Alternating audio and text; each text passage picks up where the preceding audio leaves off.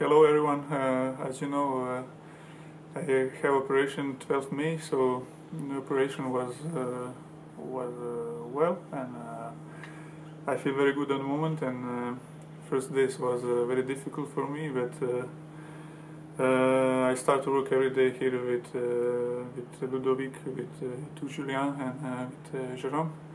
So I'm very happy that I can start to work, and I hope I will be as fast as possible on the field, and I hope I will see all fans soon in Sklesan, and that I can run on this field again and to hear your voice again.